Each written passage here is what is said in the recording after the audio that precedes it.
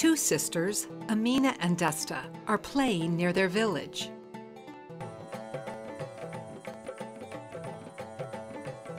Are you sad? Yes. I can't play right now, Desta. I want you to know the truth. I want you to know everything. Amina starts to tell her younger sister Desta about what happened to her and other girls when they were Desta's age. The World Health Organization defines female genital mutilation as all procedures that involve partial or total removal of the external female genitalia or other injury to the female genital organs for non-medical reasons. Does this happen to every girl? More than 200 million girls and women have undergone some form of FGM. If current trends continue, the number of girls and women subjected to FGM will increase significantly over the next 15 years.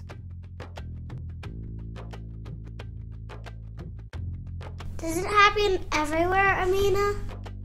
FGM is prevalent mostly in Africa and a few countries in Arab states, Asia, and Latin America.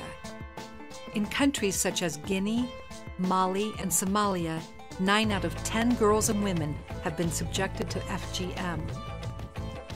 FGM is a violation of basic human rights of girls and women and a manifestation of the deep-rooted gender inequality. FGM has short and long-term consequences in the lives of girls and women, such as psychological trauma, painful menstruation, painful sexual intercourse, infertility, recurring urinary tract infections. Girls and women who have undergone FGM experience more complications during childbirth. FGM also increases the risk of stillbirth and early infant death. But why, Amina? Why does it have to happen to us? You were born beautiful and perfect, Desta. And if I can help you, I won't let anyone hurt you. Determined to save her sister from the horrors of FGM, Amina pleads with her parents not to cut Desta. She tells her parents that FGM is not required by their religion.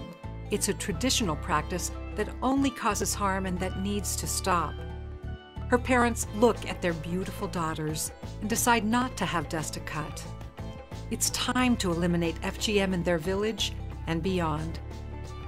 They call the community together and ask for the support of traditional and religious leaders to educate the community on the harmful effects of FGM. After several open discussions, the community takes a pledge to abandon FGM in their village. 10 years pass, and by now, the sisters are young adults. Amina has become a teacher, while Desta is studying to become a midwife. I would like to introduce you to my sister Desta. She has a story to share with you. When I was your age and my sister first told me about female genital mutilation, I was terrified that it was going to happen to me.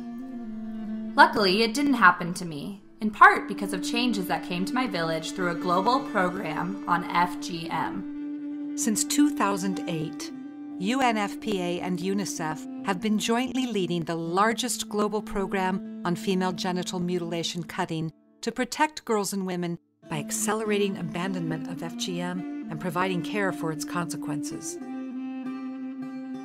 Following holistic education and dialogue sessions, over 15,000 communities across the 17 countries covered by the program have committed to abandon FGM. More than 21,000 religious and traditional leaders have made public declarations stating that FGM is not a religious requirement. Over 110,000 doctors, midwives, and nurses have been trained on FGM prevention and care. 13 of the 17 countries supported by the joint program have developed national policy and legislation on FGM, including national action plans. However, more effort is still needed.